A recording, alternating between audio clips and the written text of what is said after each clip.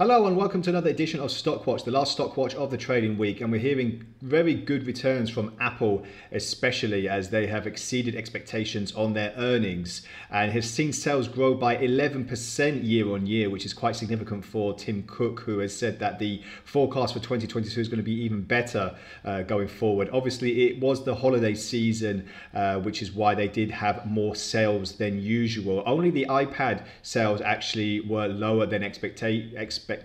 iPods and iPhones and all their other materials that they sell actually achieved their targets. So let's just take a look at the numbers then. Earnings per share $2.10 versus $1.89 estimated. That was up 25% year over year, and $123.9 billion versus 118.66 estimated. So like I said, holiday sales did have a significant impact on the retail sales that Apple did see. However, it is a very good sign that they are getting back on track, even though the pandemic was to slow these microchips that a lot of companies are being hindered by in the last year or so.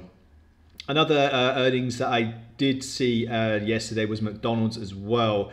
That actually missed analyst expectations quite significantly, and they blamed it on higher costs that weighed in on its profits as well. And it marks a fourth earnings miss in 8 quarters for the company as well. So just a quick look at their figures: $223 versus $234 earnings per share adjusted, and revenue came in at just over $6 billion, and that was supposedly at just below expectations as well. So let's just see how that's affected the charts and the stocks. Apple are expected to jump by 5% when they open shortly, so we will expect a jump around this region, which will, with the assistance of the Ichimoku cloud, will give us more of an engulfment and then possibly a move further to the upside, where we're going to see other recent highs above the 180 regions. That would be quite significant for Apple, especially on the RSI.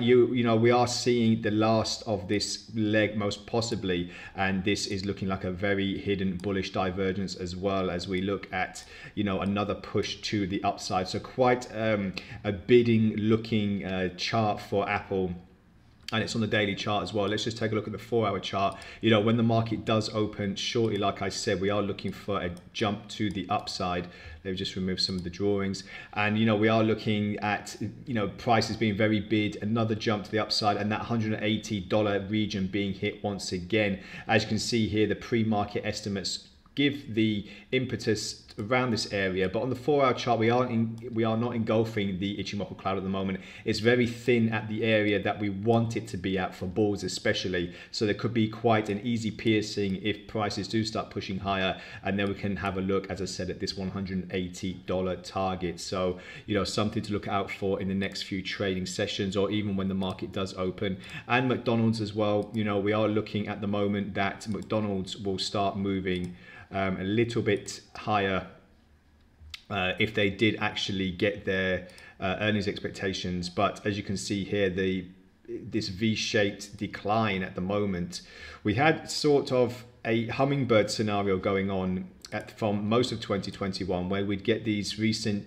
peaks going again and again and again, but now we're seeing slightly that we are in a declining channel, and now we're looking to the downside, especially when the market opens shortly. We are looking to see that with the earnings miss, that prices will start moving lower as well. So just to keep a look out at these recent troughs that we've seen, roughly around the 250 and then 235 area, especially as the prices have actually pretty much eclipsed through the Ichimoku cloud, and now we're trading to the downside, which is quite significant as well. Just have a look on the intraday chart once again, like we always do, and as I said, this descending channel now is really looking worrying, especially for bulls trying to put price back in these recent tops that we've seen over the course of 2021. As I said, this hummingbird action has coming to a halt, and we're not even looking at a dead cat bounce. We're just looking at a straight forward plummet down to recent lows. So just keep a lookout for that when the market does open shortly, and we'll see what the consequences are. So that's all from the Stock Watch today. Thank you very much for joining me. Once again, this video will be posted on our Orbex YouTube channel, and any comments and queries will be replied to straight away. So thank you very much. Have a great trading day ahead, a great weekend ahead, and bye for now.